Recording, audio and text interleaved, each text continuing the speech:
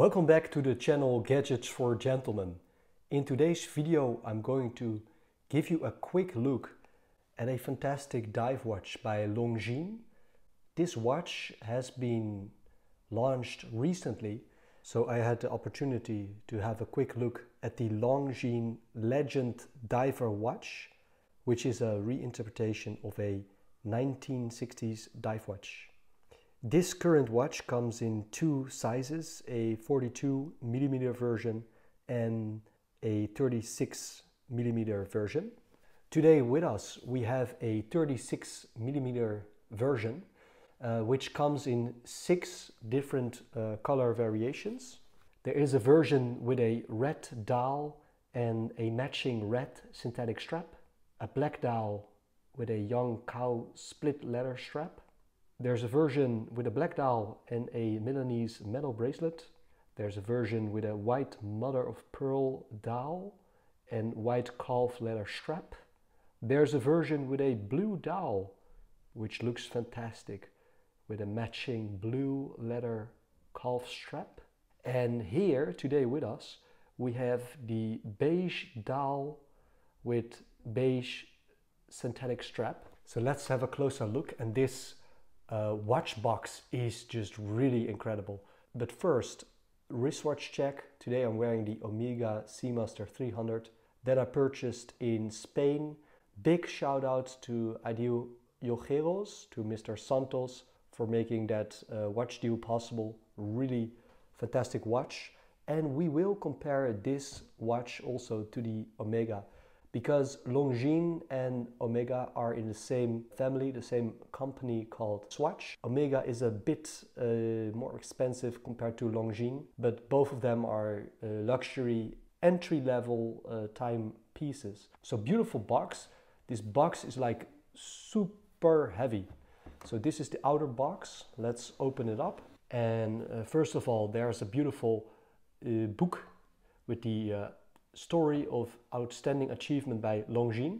What I found out is Longines is one of the oldest watch brands. It's older than Rolex. It is older than Omega. What I really love about Longines is a Second World War wristwatch.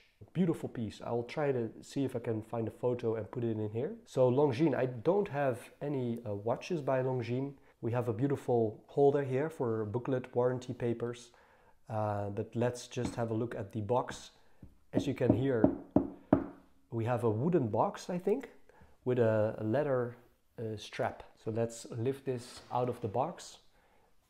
As I told you, there's a little pull tab with warranty papers. Talking about warranty, what I found on the website, there is a 5-year warranty. Let's take the box out of the outer box and again put that to the side.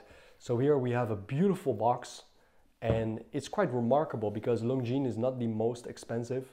We're talking here about a watch that retails 2,420 euros, and it comes with a beautiful presentation. I noticed with the purchase of my Omega, the presentation also with a wooden box was just crazy beautiful. But this watch box does really also look gorgeous. So there we go. Let's open up this box and let's have a closer look. As stated, there is a 5-year warranty, there is a silicon balance spring, and it also reads that it has magnetic resistant. So here it reads the Longines Legend Diver, and there we have it. Let me take out the watch and let's have a closer look. So first thing that comes to mind is a synthetic strap with a leather strip. A beautiful buckle with the Longines logo, and that kind of pattern that I see here on the buckle we can also find at the crown. As you can see here, to me that pattern looks quite similar. So really beautiful details. So we have a beige synthetic strap that matches with a beige dial. There's a bit of a lacquered outer bezel.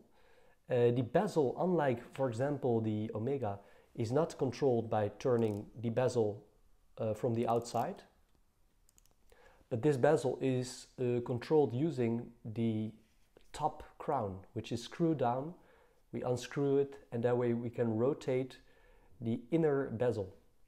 And then the second crown is the regular crown for adjusting the time. So as you can see, we have very flat hands. We have a beautiful printed dial. There's a date wheel complication at the 3 o'clock.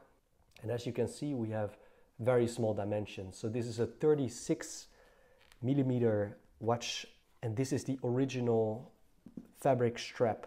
And let's have a closer look at the watch. So what we have here, we have lugs. They really curve down. And here at the case back, we can see that Legend Diver. Beautiful details on the case back.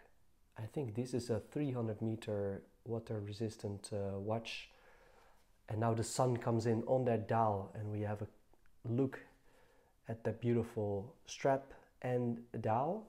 Let me go over my notes quickly.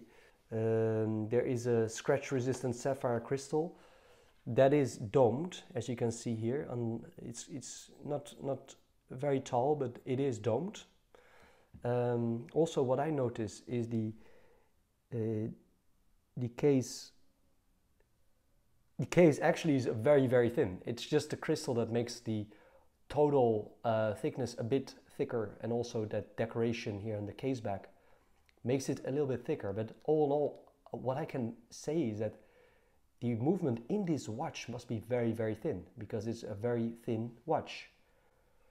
There are several layers of anti-reflective coating. Screw down case back. We have a lug distance of 19 millimeters, which means finding a strap for this watch can be tough.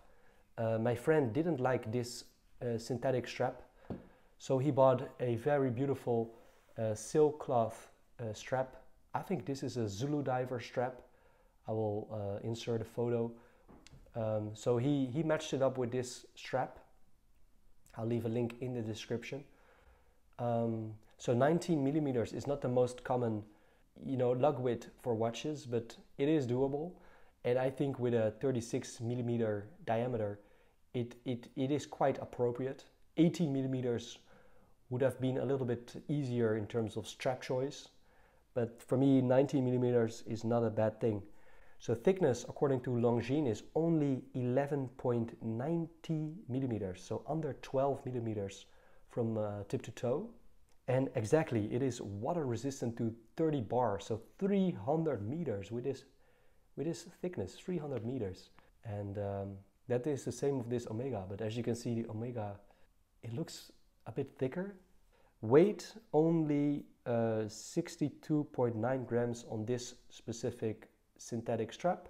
There is painted Arabic numerals and indices. And what I think is quite sad, honestly, is we can only find lume dots on the hour markers, but not on the minute indices, which I think is a little bit a pity, because I think with all these minute indices as well as the bezel, it would be so nice if that really glows in the dark. But it's just the hands and the hour markers, unfortunately. Swiss Superluminova. In-house movement, the caliber L3.374.4.30.2. I didn't test it, but it has a self-winding mechanical movement, vibration 28,800 vibrations per hour, power reserve of 45 hours. It does allow for hacking. Yeah, so that is some of the details, but I think most importantly is how does it wear on the wrist? What does it look like? So let me take off the Omega. So let's put the beautiful Omega to the side. My wrist, 6¼ inch wrist. So I have a small wrist, and I think this 36 millimeter looks quite nice. If you have larger wrists, you can also go for the 42 millimeters. Both of these dimensions are quite historically accurate. I think there was a 37 millimeter version in the past, as well as a 42 millimeter of the Legend Diver.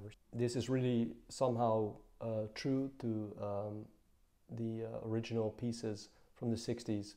And what made this particular watch unique in that era was the rotating bezel using the top crown, as well as a construction with the case back called a compression diver that made the seal of the watch water resistant, tougher when you go deeper in the water. So at the time this watch was really an innovation. Now let me show you how the crown works for the bezel. Rotate the bezel using that top crown, and then we can fix it by putting the crown back in position and screwing it down. Very easy. And the beauty of this mechanism is you can't knock the bezel and change the timing of the bezel. Unlike, for example, with some dive watches, that if you bang the bezel, then your timekeeping just doesn't work anymore. So again, there we have the Omega. It's my favorite watch at the moment. And here we have the Legend Diver, and you can see that's quite a difference in terms of size. The Legend Diver also reminded me just a tiny bit of my Seiko 5 watch because of that beige dial and that beige also synthetic fabric strap. So there we have it side by side. Also small dimensions, this Seiko 5, just for your reference.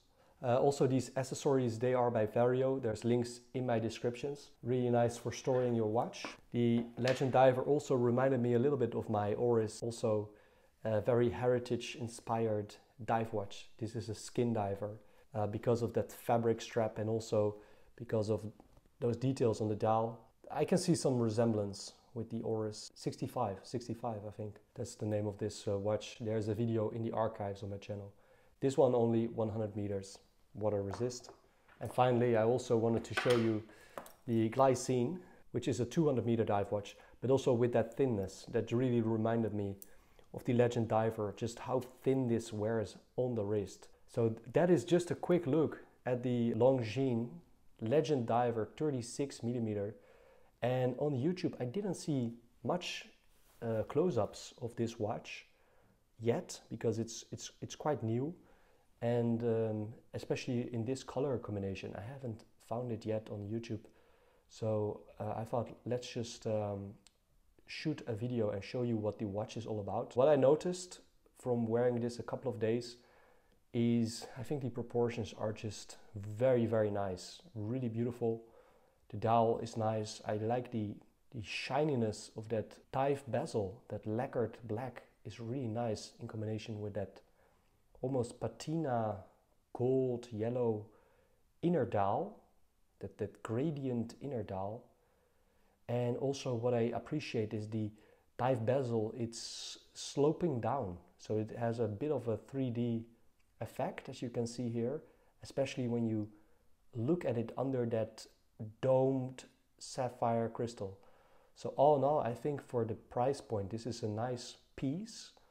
Personally, I gravitate more towards Tudor Black Bay for its looks, but I think for a 36 millimeter very authentic dive watch, this is a beautiful piece. Welcome to the loom check, and let's charge the loom a little bit.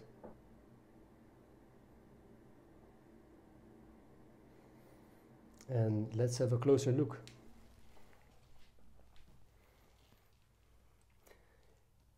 As you can see with the Longines, we can see a loom on the bezel, on the 12 o'clock position. All the individual hour markers are loomed, the minute hand and the hour hand, but not the seconds. So no loom on the seconds. As we can see with the Omega, it's much brighter. Even the Glycine is bright.